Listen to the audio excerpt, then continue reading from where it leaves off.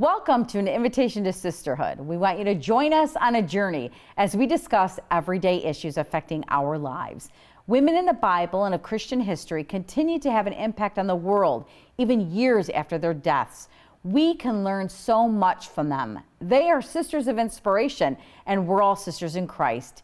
Today we're talking about spreading the good news with Father Larry Richards, founder and president of the Reason for Our Hope Foundation. It's a nonprofit organization dedicated to spreading the good news by educating others about Jesus Christ. Our saint of inspiration today is John the Baptist. I'm joined by my co-host, ECRC Director Patrice Abuna and Adora Ibrahim from the Benedicta Institute for Women. Spreading the good news. Do you guys feel like you do this every day? Wow, I sure hope I do. I try at least, you know, and gosh, it's not as easy as we think. Hey, let me just get out the Bible and start reading it to you guys, or hey, let me just tell you about confession. You know what I mean? Even like I work at ECRC, which has evangelization as one of the E's in there, and it's just it's tough. It's a tough one. It's intimidating. Is definitely part of it too. I think it's praying for that strength and the courage to do it, but. I remember talking to Father Alex Kress, my spiritual director, years ago about this, and he started talking about evangelization. I'm like, I don't even know what that means. I don't even know what that looks like. Like, how am I supposed to do that?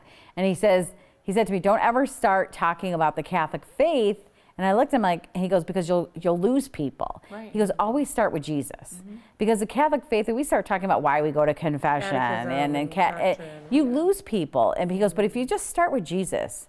And when I started reading about Father Larry Richards, I'm like, oh, that's exactly what Father Alex said, you know? And it makes so much sense. And after, you know, when you read about him and what he's doing about spreading the good news and coming from a place of just love and what Jesus is all about, you can pull people in, opposed to start talking about, well, you need to go to confession or you're going to go to hell. You have to go to church every Sunday. And, you know, just start talking about Jesus and how much he loves you and how much he wants you to be part of his life and you part of his life.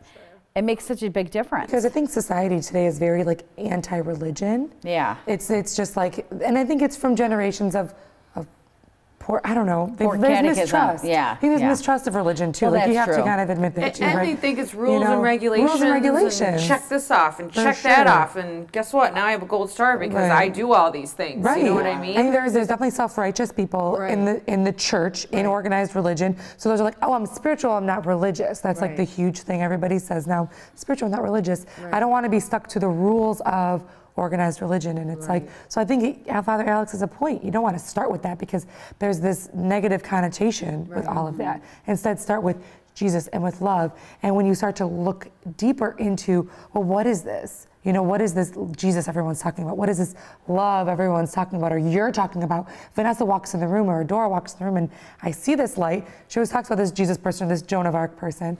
And they look into it, and that's when they're going to be converted. But if you start talking about the rules and regulations, you hand them a catechism. Well, especially today with all the scandals we've had in the church, I can't tell you how many people saying, oh, I have no trust in the Catholic Church. I don't blame them. You don't. Yeah, you can't. And I keep telling people, you guys, it's not the church, it's the people. Correct. And you know, when you start with Jesus, you kind of take away the sins of the people when you start talking about Jesus. And so you want to always start with him, because when you start talking about the church, people think of all the scandal that went on in the church, you know, and they're like, well, they're horrible people that run that church. Well, yeah, they're horrible people in the church, and we have to pray for them. But when you take them out of that, the church still remains as Jesus' church. Know, this analogy just came to me, and I might explain it wrong. So say it was in your own family, right? People that you grew up with, people that you knew, aunts, uncles, cousins, siblings, and someone in your network did something bad. You would be more forgiving because you know them and you've known them. But someone from the outside would be super critical of them because they don't know them. Because probably what's happening in society is they don't know these people. They don't know the burdens of a priest. I'm not justifying or excusing anything that's been done, but it's like we're kind of more forgiving because, or understanding because we're in it. It's well, like think about it as parents, okay? Think about our children. Yeah, I was just Do you really think that your kids could ever do anything that you would say, I can't love my child anymore? Impossible. Impossible, okay? And it's the same thing with God the Father, the way that he loves us as his children. And I think a lot of times, you know, when people come from a place of condemnation, it's like, are you kidding me? When were you ever perfect? Do you know what I mean? And when you say start with Jesus, Jesus is love. Jesus is love. And when you're a loving, kind, compassionate person, people want to be with you. They want to be around you. They want to be loved by you. I mean, if you're a warm, caring, compassionate mother versus like a condemning, mean, punishing mother, what child would want to come and sit in your lap for an hour? Do you know what I mean? Yeah. So it really has to be the same way with the people that we encounter. And you know what? It is about an encounter. And they might not walk into the doors of a church, but guess what? We are the church out in the streets. And if we exude that love that Jesus has given us by going to the cross for us, I mean, come on, you guys. You got to start that way. And you know, you can do something as simple, when you talk about spreading the good news, maybe you're not an articulate person. Maybe you don't know how to communicate, but invite them to something. You know, invite them to hear a speaker, invite them to mass one day, you know, invite them to some event going on that somebody else is evangelizing. You evangelize by just bringing them there, you know, to maybe it's praise and worship, you know, that's a way to spread the good news. It doesn't have to so much come out of your mouth, because some people are intimidated. They feel like they don't know how to do it. They don't know how to articulate. Sometimes I've sent people links. Oh, watch this video and listen to this podcast. Yeah, I did that. I did that. You know, all the I'm time. like, let someone else tell them. Or how about just go for a cup of coffee? Or how about just, you know, go to dinner? Sometimes, you know, people are starving for companionship. That's and, true. you know, it is, you know, being together on this journey. And you know what? Cook them an awesome meal. You know, have a glass of wine together or go out to dinner or whatever. But, you know, sometimes people don't even realize what they need until they encounter what it is that's been missing from their life. So, you know, I know a lot of people like to throw around evangelization and, oh, I have to have a PhD in theology. You really don't. My grandmother didn't have a single degree, but she probably evangelized more people than anyone I know. Well, Father Solanus, blessed Father Solanus Casey, wasn't considered smart enough to be a full priest. Right. You know, I mean, there's many people like that. I mean, Saint Mother Teresa was on the streets of Calcutta. You know what I mean? And evangelized by loving those who nobody wanted to love. And look at the light that comes from Mother Teresa. Even looking back on her life and looking at the pictures, the whole world is enthralled with her because, not because, you know, she held a title or because she was a nun, but because of the way she loved. How about John the Baptist? Yes. Oh my Talk about our goodness. saint Our of, Saint John the patron Baptist. Every single thing that he did, in fact, when he heard, when he encountered Jesus in the womb of the Blessed Mother, while he was in the womb of his very own mother, Elizabeth, it said the infant leapt in her womb. He was the first one to recognize Jesus Christ. And guess what he did for the rest of his life until the day that he was executed? He pointed everyone to Jesus. I mean, talk about the apostle to the apostles, right? And that's basically who we are. That's basically who the Blessed Mother is. You know, I know a lot of people have a problem with her, but we don't worship her. We go to her because every single thing she ever did from the moment of her yes pointed to her son, Jesus Christ. Even John the Baptist, when Jesus asked him to baptize him, he says, I'm not worthy. To fasten your sandal strap. You know? Wow. Like, neither am I. Who in the world are we? But we're the children of God. And it's because he loved us first that we can go out and love, right? Despite our brokenness, despite all the things that, you know, happen within us. A lot of times, you know, we talk about anger, we talk about trauma. Anger is a secondary emotion. There's usually fear behind that. There's usually hurt behind that. You know, if you just, like they say, if you walk a mile in someone's shoes, you might understand where they're coming from. You know, even the ones that like can't stand you for whatever reason. Sometimes I feel like whatever spirit is oppressing them, you know, bumps up against the Holy Spirit and you're like, whoa, I didn't even say anything. Like, what's going on over here? You know, so it's just you do wonder why certain people don't, you know, have an issue with you, and you're just like, where is the disconnect? If I know I've never done anything to somebody, where is the disconnect? Where is that pain coming from? I think, but even sometimes you can flip it around and say, why do we sometimes have an issue with certain people? Is there something that they're exuding that is reflecting on our own insecurities? Yes, own, that's true. You know, we're falling short in some areas too. That's very true, Patrice. So. Yeah, it's just so we all, you know, start with Jesus, and that's what Father Larry Richard's whole ministry, and we're going to talk to him about that coming up. But his whole ministry is really about spreading the good news, but doing it by educating people about Jesus Christ. And if you take it down to, and I don't want to say take it down to the simplest terms of Jesus Christ, but if you just focus on Jesus, everything else comes into play. Then it's easier to talk about confession. Then it's easier to talk about our sacraments when you start with Jesus. Then people are open to say, okay, then why do you guys go to, why do you have these sacraments? Why do you go to confession? Why do you really believe Jesus is in the body blood of the Eucharist? I mean, when you start with him, everything else falls into place. Yeah, and it's like sowing seeds, Yeah. It's like plant the seed. The Holy Spirit will grow the seed. Yeah. We might not ever see it. I was going to say, you might not ever see the we fruit. might not see it. Maybe there's people we've been praying we for will 10 one day. years. We will, God willing. We're just all not walking aiming. on this earth. Yeah, we're Yeah, aiming on for this earth. heaven. So Yeah. God willing, we Yeah, get will. there together. Lots of questions to ask God when we get Oh there. When we yeah. get there. Oh yeah. Well, God willing. We got to invite Father Larry to join us. So stay with us, everyone. We'll come right back and talk with Father Larry Richards right after this.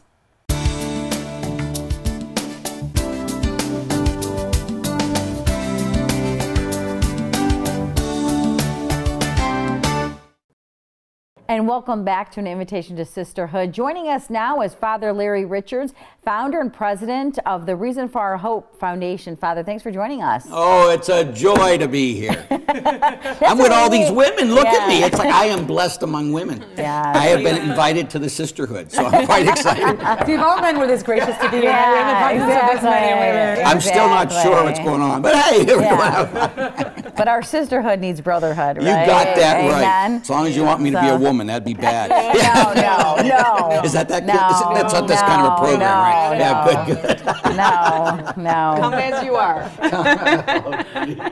So, Father, we're talking about, you've been talking about spreading the good news and starting with Jesus. And why is that so important that we start with Jesus when we talk about spreading the good news? Because he's the Alpha and the Omega, huh? Everything begins with Jesus. Everything ends with Jesus. As the second person of the Trinity, Jesus said in John chapter 15, apart from me, you can do nothing. Mm-hmm. And too often we try to do evangelization, or we try to live Christianity, or we try to be holy, or we try all these things under our own power, and that's why it doesn't work. And it just makes us hate ourselves more and different things, because we try to do stuff without the source of all life. And the source of all life is Jesus. And so the point of evangelization is to preach Christ, and the point of making disciples is to be a disciple. So it's so important that Jesus is my life. And the only way he is our life is our own reality, is if we have daily committed time with the Lord. And so, like, I can sit there and talk about, oh yeah, Jesus, we're starting with Jesus and ending with Jesus. But if I'm not doing it in my own life, it's nothing. So as a priest, like this morning, I woke up at 3:55 in the morning, and I do my holy hour from 4 to 5 because I'm so busy. I have all these things. I have to come and drive to Detroit and be with these great ladies here, and so, but if I sat there and said, oh, I can get my prayer in later, or put Jesus in later, whenever we fit Jesus into our day, he's never first. And God, we can talk all we want how God is first in my life. If you're fitting God into your day, he's not. You have to build your day around God. And so normally that means that we begin with God in our own lives in the morning, and we end our every night with the Lord. And the way I do that practically with people is I say, no Bible, no breakfast, no Bible, no bed. So we should have the Bible next to our... I love it. I love it. The Bible should be next in our, what do you call it, a bedstand? nightstand. A nightstand. And before you get out of bed, you pray to the Holy Spirit and you say, Spirit of the living God, speak to my heart your word. And you open up his word and you read it until God takes a 2x4 and whacks you over the head. You have begun your day with Jesus. And the problem is, we all become negative and realists, and we talk about all these negative things because we watch the news, or we look at Twitter, or we look at Facebook, and it's all bad. Trust me. But we're called to proclaim the good news. So, but if we don't start with the good news every day, Jesus, we start with the bad news, and then we become bearers of bad news. And that's why instead of drawing people close to Jesus, people go away from Jesus because of us, because we have become the bad news. No matter how dark the darkness is. You ever notice if you light a candle, you light a match, it can never overcome the darkness. The light is always stronger. So Jesus is the light. But then he says, you are the light. And so that means we got to bring the light. And the only way we do that is if we start our day beginning in the good news of Jesus Christ. So we begin our day, and before we tell God what we want and how he's supposed to live our life and how he has to give me what I want him to do and how he has to jump through my hoop, I stop, I start the day, and I say, God, you speak to me first. And then I listen until God says something, and then you can write it on a piece of paper, put it in there, and then God spoke to you before the world, the flesh, the devil, anything. Do the same thing before you go to bed. Now you've began your day with God, you ended your day. You begin with good news, you end with good news. Then we become hope in a world that doesn't know hope. You know, Father Larry, that's not an aha moment. That's like a duh. Yeah, duh, exactly. That is a duh. Exactly. When you were talking, I was like, wow, why did it take me 50 years to figure that one out? Yeah. Thanks for letting me know that, Father Larry. It's all about Jesus. And Yeah. so it must be in our daily life. Absolutely. Well, my kids were little, even till this day, actually. Before they, left my presence, I would tell them I love you, kiss them, and then I'd say, be the light. Exactly. And they knew what that meant. Sure. And now when my kids write me my cards, Mother's Day or, birthday or whatever, and they started to sign it, be the light. We love you. Bless and God. I was like, yes, Bless thank God. you, Jesus. Sure. Absolutely. Yeah. Father Larry, what inspired you? I know we started with Jesus, but really what inspired you to this ministry, this foundation? Well, I came to Christ when I was 17. And because I had a moment when I was in public high school that I realized I was going to die someday. We're reading the play Our Town, and if you ever read the play, the main character, she dies. And it was the first time I realized, 17, I'm going to die someday. And I didn't believe in anything, and I just thought, I shouldn't believe in something just because I was brought up that way. That doesn't make it true. I could have been a Jewish, Protestant, atheist, Muslim. I couldn't have been brought up. So just because you're brought up something doesn't make it true. So I thought, I want to find out what's true. And so I'd go to the Church of the Epiphany in downtown Pittsburgh because God's a Steeler fan, and that's where I'm from. And then I would sit there and every day I'd say, God, are you real? Aren't you real? Do you care? Don't you care? And one day I was watching Billy Graham, of all things, the Protestant minister, and he's sitting there and saying, I've seen people die. And I'm thinking, 17-year-old kid, click, turn him right off. And, but I was having problems with death. Let's go back, click. And he said, again, I've seen people die. Sometimes when people are dying, they're afraid. I don't want to die, I'm afraid. And other people, when they're dying, they're saying, Jesus, I'm coming home. And I thought, if I could face death with no fear, that would be the greatest gift. And so once I came to know that Jesus was real at the Church of the Epiphany, then I always, from the very beginning, when I entered seminary at 17, I wrote the letter to the vocation director. It says, I want to proclaim the good news of Jesus Christ to the whole world. So when I got ordained a priest, and then we started this foundation, it was again, the purpose of the Reason for Our Hope Foundation is to bring conversion, everyone to Christ in the world. Why? Because it's God's will. When you ever sit there and say, I want God's will in my life, what's God's will?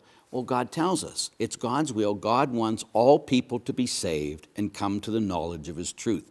That's all people. The people that agree with us, the people that hate us, the people that are atheists, the people are whatever it is. God wants them saved. He wants them in heaven. Do I want them in heaven? And like once my mother looked at me once and she said, well, Larry, if that person's in heaven, I don't want to be there. I said, don't worry, Mom, you won't. To my own mother. Can you imagine? Because why? Because somewhere that we got to know that if it's God's will, that the reason he created everybody was to go to heaven, correct? Yeah. That's the reason. I know who made me? God made me. Why did God make me? To know him, love him, and serve him. That's not just for me. That's for all atheists, everyone in the world. So I got to have the heart of God that wants everyone to be saved. And I got to do everything in my power to do that. That's why we started the foundation, to put out books and CDs and, daily mass homilies and stuff on Twitter every day and Facebook and everything, and it's always the good news. Now, at night, it's a gentle good news. In the morning, it's a kick in the butt good news, but it's always the good news of Christ and wanting us to all grow in holiness, wanting all people to be saved. And so it's just the more I have prayed, the more I know, okay, this is what God wants. He wants everyone he created to be with him forever. Now, he gives us free will, so we can choose not to be with him and we can go to hell. And most people, I believe, do that. But I got to do everything in my power to get as many people home as possible. And so when you see a transformation in people's lives, when it moves from their head to their heart, like you said, you wanted to, find out for yourself. Sure. How do you see their lives transform and then those around them?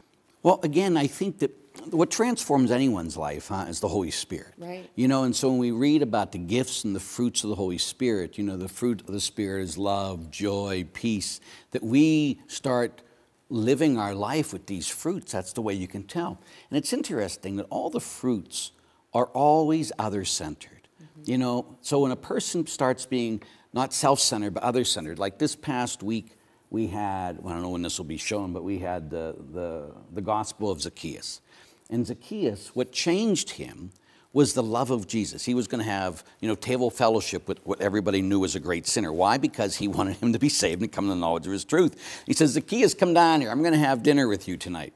You're going to go to a sinner's house. Yeah. And then as soon as he stood his ground, he says, what did he do? I will give half of what I own away. And then if I've defrauded anybody, I will repay them 4 times. And then Jesus said, salvation has come to his house. Yeah. Because now he's no longer self-centered. Again, like I tell people all the time, if the only reason you follow Jesus is because you don't want to go to hell, right. Well, who do you love? Right. Yourself. It's an act of selfishness. That's not why we come to Christ. We come to Christ and then when we look at the crucifix, there's a little one there. Anyway, when we look at a crucifix, pretend there's a big cross here. When we look at the crucifix, there's not one thing on that crucifix about Jesus.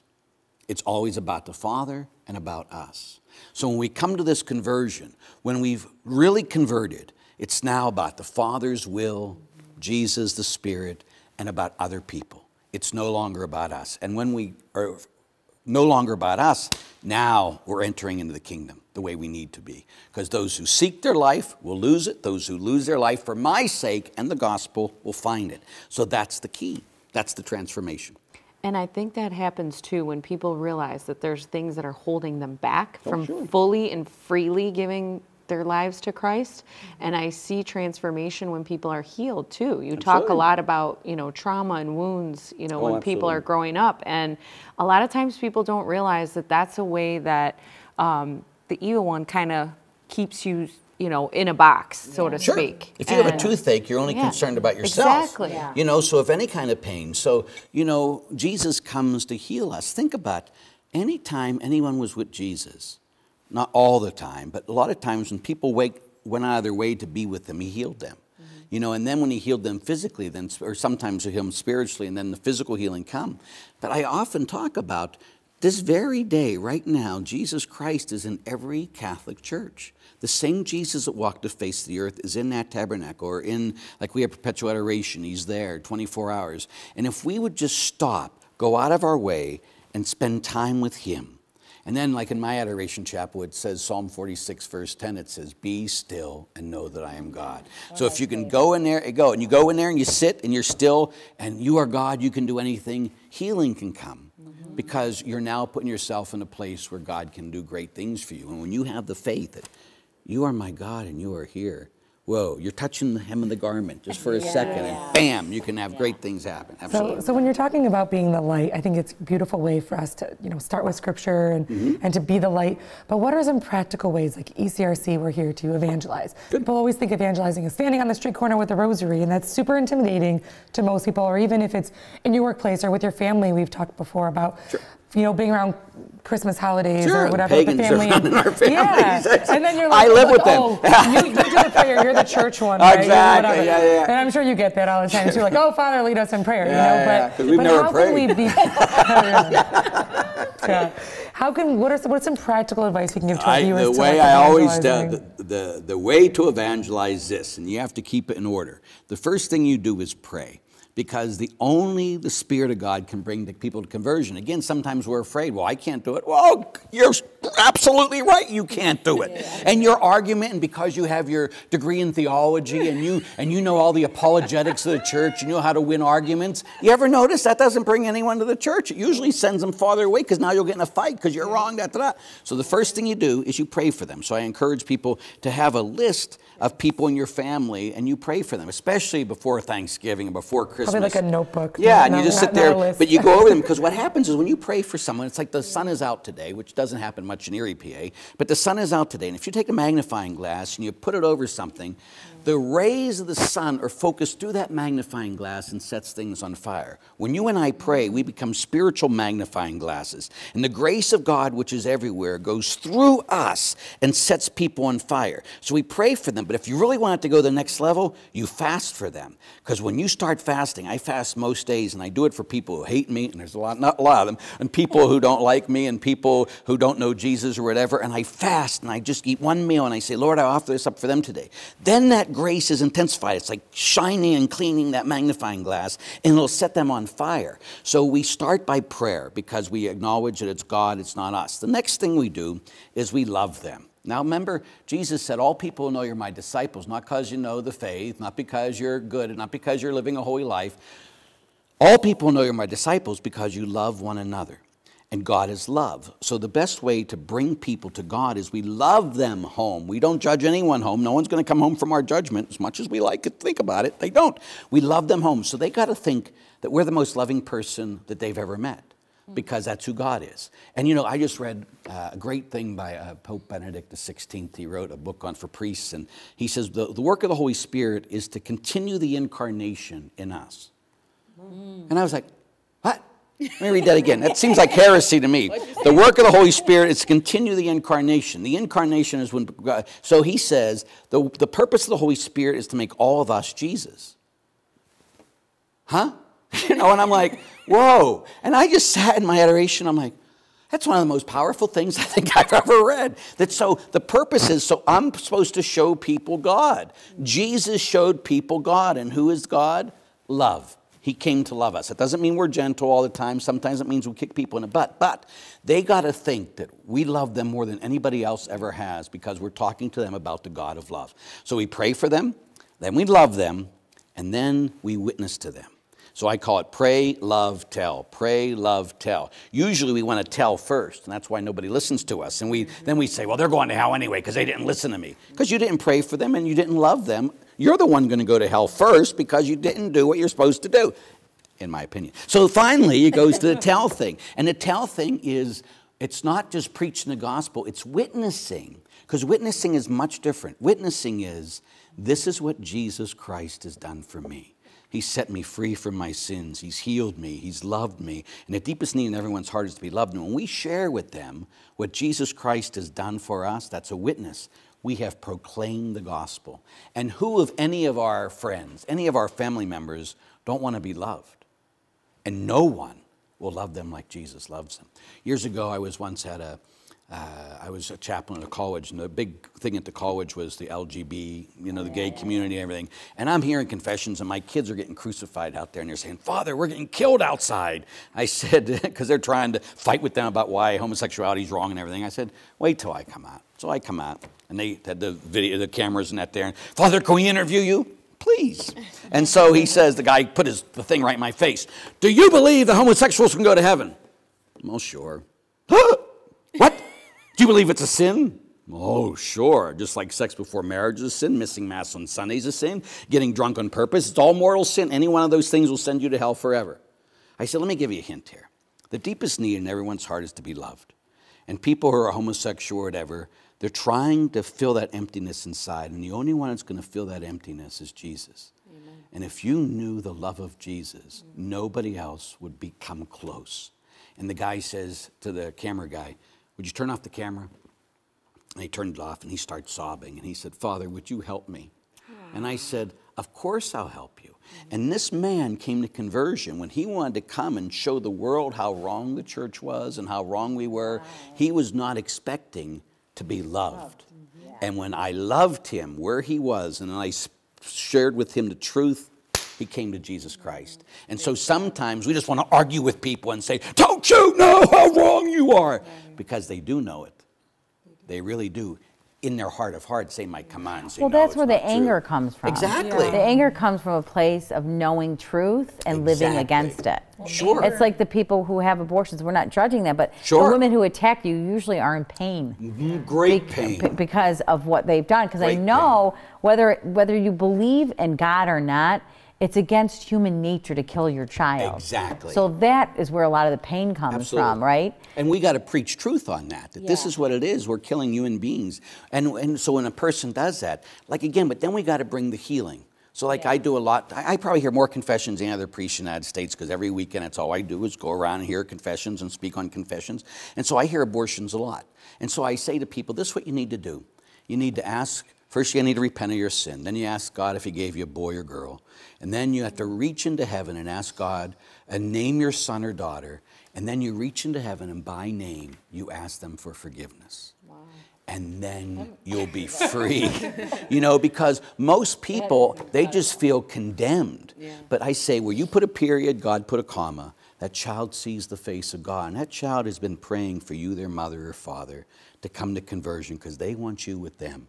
And so you gotta ask God who he gave you, a boy or girl. Name them because they deserve a name. You're their mother, they're their father. Name them and then reach into heaven and ask them for forgiveness because they are truly the holy innocents of today, right? Sure. You know, and so they are alive and see the face of God. And so when we can bring not only the truth of you have killed a human being, but the way to bring healing and reconciliation with that child. And then what happens is they come to great conversion. And then they become usually so pro-life, it's unbelievable. Yeah. You know, and again, that's what we want. Like we want, you know, when we start seeing people in sin or doing all these things, all these, you know, people, they are prisoners of war.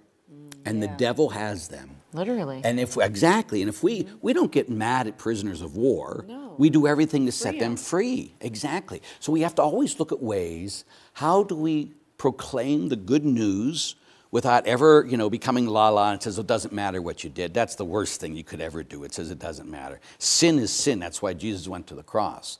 But he also brings the redemption to sin, which is himself and his love. When he went to the cross, he took all of our sins, and I have plenty of them, and he paid the penalty for me, and whoa, he set me free, and that's what he wants to do for you. You know, Father, you also wrote a book, Be a Man, Becoming a Man, God Created You to Be. Can you speak to us a little bit about that as talking to our husbands, our brothers, or dads, or sons? I based it, be a Man comes from 2 Kings 2, where it's the last words that King David said to his son Solomon. And it says, take courage and be a man. And David is the one held up as the example of manhood. And David was a horrendous human being. He was a murderer. He was a rapist. Someone says, where was he a rapist? Bathsheba, that was a rape thing. You know, and he was all these things. And yet God looked at him and said, here is a man after my own heart. So I've often thought, you know, as a man, I have, you know, someone once read my book and they wrote me an email and they says, Father, you have issues. And I says, I have more issues than you could ever imagine. But a man with issues, David had issues, and God still looked at him and said, not only even in the Old Testament, but in the New Testament with St. Paul, here's a man after my own heart. And one thing about David, with all his weakness, he always wanted to do the will of God, even after that's why he repented whenever he did anything wrong. But he also lived a life for others. And see, sometimes people think when I talk about being man, it's like a machoism. It's the exact opposite. Being the perfect man is Jesus Christ on the cross. So if you want to be a man, you got to go to the cross. So your job as a man is to give up your life for your wife and for your kids. So again, so like the whole thing, some guys are like, my wife and kids will obey me. They're to be submissive to me. I said, get out of the faith. What's the matter with you? Your job is to serve them and give your life for them. That's subservient leadership. That's the leadership of Christ. Servant leadership. Yeah, exactly. And so so the whole book is that. And out of the 10 chapters, 4 chapters is how to live in the Holy Spirit. Because the Holy Spirit teaches us how to be men or teaches us how to be women. People say, Father, why don't you write a book on being a woman? Because I know nothing about that. But it would have to do also, though, at least 4 chapters, I would think the Holy Spirit, because the Spirit of the God of the universe is the one who creates us and makes us so fully who we are. Amen. So that's what the Spirit of God comes. He comes to reveal to us who we are as a man or as a woman. And so the whole purpose of the thing, to break everything down, the whole book is, like I say, it's from St. John Vianney. It's the glorious duty of man, that you pray and that you love. And so the whole book is teaching men how to pray, and how to not make excuses because my wife's the spiritual one. I will knock you silly when you say your wife's the spiritual one. You're supposed to be the spiritual leader of the house, so stop it. You're going to go to hell if you don't become the spiritual leader of the house and let my wife does all that stuff. That's the problem with the church. You know, I don't know, and again, this is controversial, but I've said it for a long time. Like the last 50 years, a lot of the priests became more feminine and a lot of the nuns became more masculine. Yeah. We forgot who we were and we started to change the way things are. Now, it isn't a thing for machoism. Men are called to be men, women are called to be women, and then we come together and we complement one another. Mm-hmm. So when a man isn't a man, and he's sitting there saying, oh, I don't know, I don't really pray, whatever, that's not who you were created to be. You were created by God to be the spiritual leader, to protect your family. And again, even again, when people blame poor Eve on everything that happened in Adam and Eve, I always blame Adam. I says, excuse me. Why wasn't he protecting exactly. her? He was right there, and he should have went before the world, before the devil, and said, you got to go through me to get to my wife. And I say that to men all the time. I say, if you're not a man of prayer, the world, the flesh, you know, because I always say, gentlemen, if someone's going to break in your house tonight and kill your wife and kids, would you take a bullet to stop them? And they'll all go, yes, Father! Great. Well, the world, the flesh, and the devil is going after your wife and kids every day. And if you're not a man of prayer, you leave them unprotected. And that's much worse because that's eternal. I said, your job as a man is to get your wife and kids to heaven. So in your prayer every day, you look at the world, the flesh, and the devil, and you stand there with God. Because when we pray with Jesus, because Jesus constantly intercedes for us. It says in Hebrews, again in Romans, he's interceding for us. So when a man prays, he's interceding with Jesus for his wife and his family. And he has to look at the world, the flesh, and the devil and say, you got to go through me to get to my wife or kids. And when a man doesn't do that, not only does he fall, but his family falls and the country falls. Mm-hmm. That's why we are as a country today. If men would stand up and stand against abortion the way they should, in compassion and strength, there'd be no abortions in America. But we just sit there and all men cave. I can't say anything to this because it's a woman's right. And that you're sticking up for that child. Can we just sit there for a moment and say, will someone be man enough to stick up for that defenseless baby? Do we have no men left? You know, and so the call is to authentic masculinity, to authentic strength, but a strength of love, a strength of prayer, a strength of giving my life for other people. You know, that reminds me of when people call Jesus meek. Sure. Sometimes they want to associate that with being weak, which is the complete opposite. Absolutely. It's basically being able to control your strength. And it is also, it's so much easier to criticize. We criticize all the time, and that's our first pattern. That's the way we do. It's so much harder to be loving, so much harder to be affirming, so much harder in the midst of that. That's why, again, I think that even in the church today, we're all fighting each other. And God isn't calling us to fight each other. That's from the devil himself. He's calling us to unite and go against the evil in the world. But if he can keep us fighting amongst ourselves, he's just sitting back and laughing because we're too busy fighting amongst ourselves. The devil's doing all he wants. They're killing babies every day and everything else because we're fighting amongst ourselves. We need to unite in strength and then stand together about this is what's right and this is what's wrong. Yeah, and I think it all comes from love. Absolutely. Because I'll tell you what, we're not only fighting amongst ourselves, we're fighting our very identities. Sure. You know? Absolutely. Every day. Every day. Father, how can we as women, as wives and daughters and sisters, whatever, help the men in our lives build a better relationship with Christ? Is you first of all pray for them. Second of all, and prayer is the most important thing.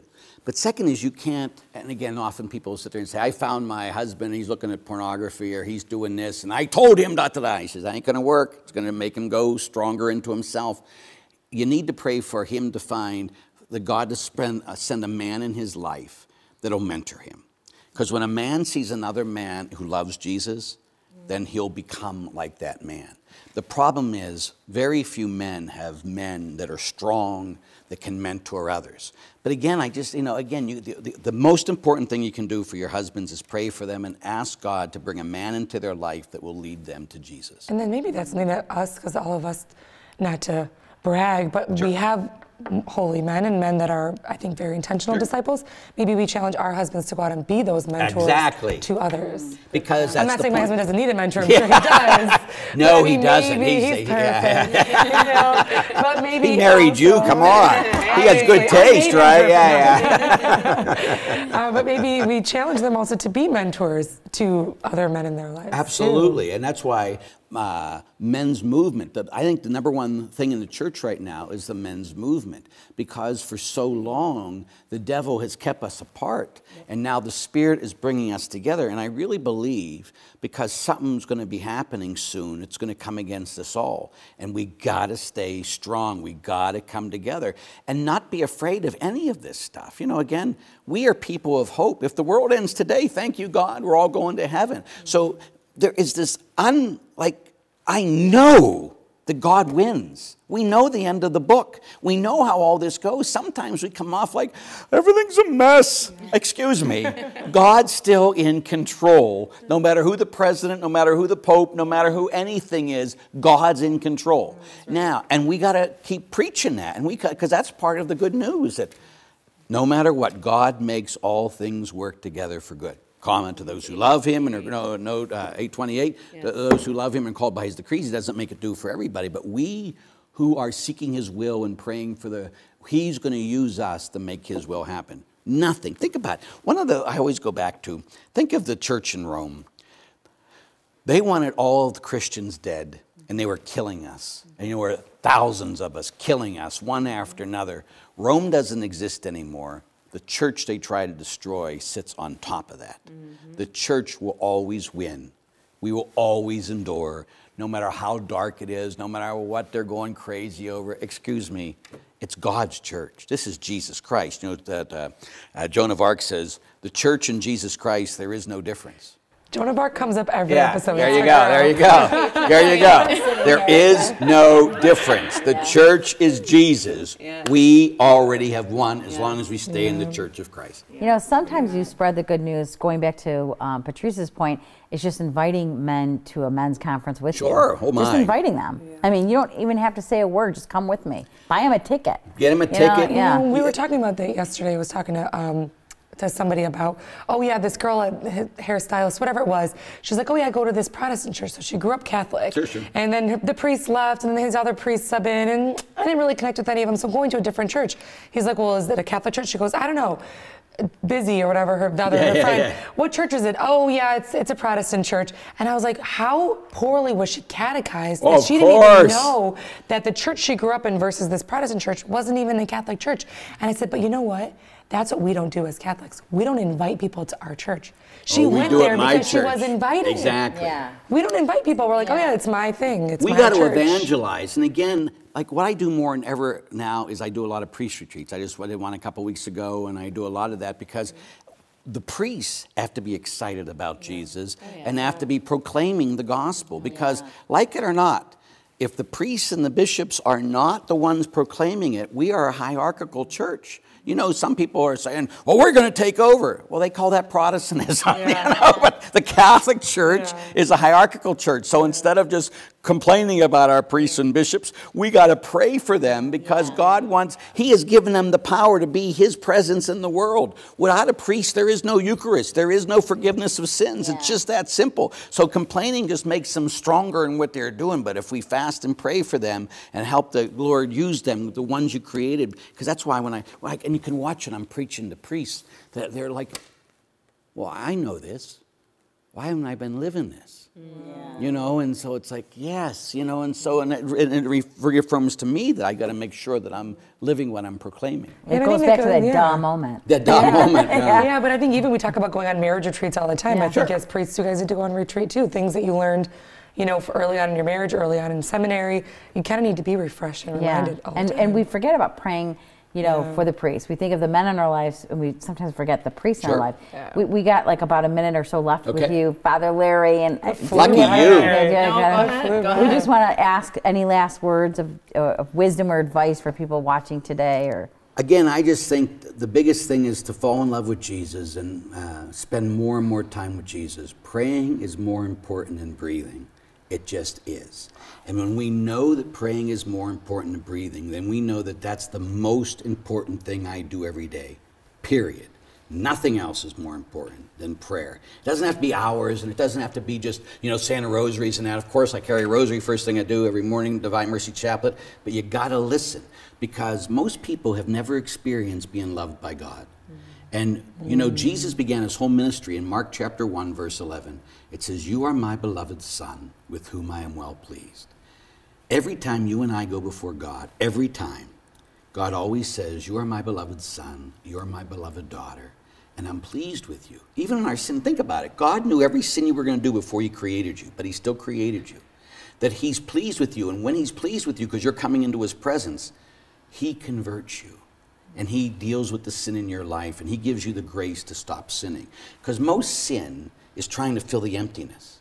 But when we let him fill the emptiness with himself, he pushes out the sin. Because sin is fake. Love, who is God, is real. So the more we pray, the less we sin. The more we surrender, the less room in our life is for sin. Because God becomes more and we become less. Amen. Amen. Wow. A lot to think about. Thank you just one of those so things I want to much. rewind it. Yeah. I have to go back and watch this. There you go. Thank you so much, Father Larry, for Thank being with you. us. Thank Good to you be so with much. you. Trip out here. Yes, it was Blessed wonderful. among women. Amen. Amen to that. Stay with us, everyone. We're going to continue our conversation right here on An Invitation to Sisterhood.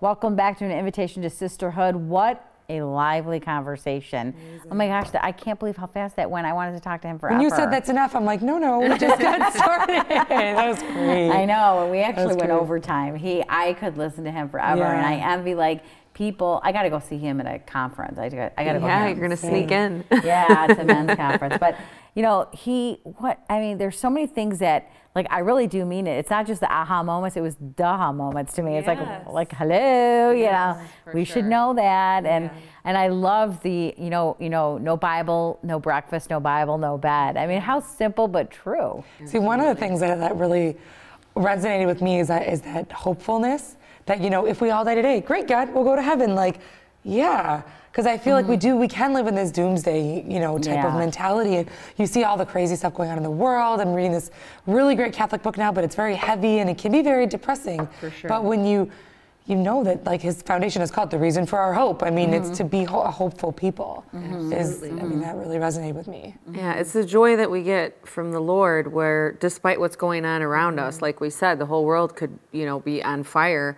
and we're still going to have that deep, abiding hope, love, peace, and joy that comes from Christ. And it was, the daha moments, like being the light, reading our Bibles. And I think for us in this busy day and age, and commuting here and there and driving the kid to this practice or this thing, what's amazing is that there's so many apps now that actually have the Bible, where you can just click, okay, I want to listen to Ephesians 6:12, or I want to listen to Romans 8:28, and you just hit play. It's easier than ever, but it's also more distracting than ever. Yeah. But I loved his pray, love, tell concept, that whole philosophy of pray, love, tell, because it's so simple but so true. You have to pray first, and then you have to come from a place of love. That conversion story he talked about with the reporter, who thought he was going to be combative but came from a place of love, and then asked the camera guy to turn off his camera so he could start, he started crying. I mean, I've had that experience one time before. I worked in retail, and this gentleman I worked with was homosexual, and he's like, well, Jesus, there's no place for me in your church. And I was like, don't think that. I'm like, Jesus loves you. And he looked at me like I had spoken this like crazy thing. I'm like, Jesus loves you. He loves you. He doesn't not love you because you're gay. I'm like, you could, and I, encouraged him, but it takes a lot of courage to do that too. I mean, the way he spoke, but if you just have the theme of love, so that I was loving him, and then I was telling him how Jesus also loves him, his heart is way more open. Sure. And think about our children. We're all parents, right? I mean, when we are, domineering or commanding them to do something, 9 times out of 10, they're like, whatever, I'm not listening to her. But when you're telling your child in, a tone, I'm not saying you never have, a stern tone, but when you're coming from a place of love, your children know. Your children know. And so obviously God is love, right? Yeah. And once we realize, oh my gosh, God is coming from a place of love. He loves me. He loves me. Despite who I am, broken and sinful, he loves me. He died for me. Whoa.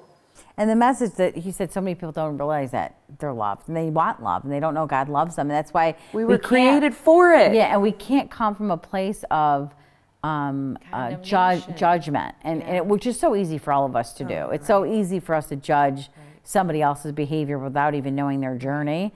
And instead of saying, no, Jesus does love you, you could have easily said, well, yeah, you're going to hell because that's a sin. I mean, really, that, and I'm sure people have said that to others. So, and that's what we have to be reminded of, that we have to come from that place of love if you really want to tell people about Jesus. Because you start fighting, you're right, people just fight back. Yes. It's human nature. No one's ever converted through an argument. No, absolutely not. And in fact, when you see someone, we talk about our grandparents, your father, we talk about, all these holy men and women that have gone before us, because, we've never really seen any saints in our lifetime except for John Paul II, right, on TV, and for those who have met him in person. But there is literally a light. My grandmother had a light, okay? And when she walked into a room, it lit up. And you know what? She never had to say a word. And you know what? How beautiful would that day be where we could all literally walk in a room and light it up because we love God with all of our hearts and we want to serve him and we want to serve others that way. That is the basis of who Jesus Christ is. Yeah. And I think the reason for that with your grandmother, it's kind of what Father Larry was talking about with, she was other focused. Completely. I think it's so easy for us to say, well, I want to go to heaven because I this and me. And it's like, no, if you're there and you're there to serve your spouse and your kids and the rest of your family and all of those you encounter in your life, you're there to serve them and to bring them to heaven, then you're in, right? And then that's what God wants. And that's when you're exuding that light. Absolutely. So we took so much from this show in that 35 minutes. It's unbelievable. He was just so motivational. But we want to, as always, leave our viewers with something. So before we go, what are we gonna do? We're gonna share our pledges with you. I pledge to pray every day. No Bible, no breakfast. No Bible, no bed.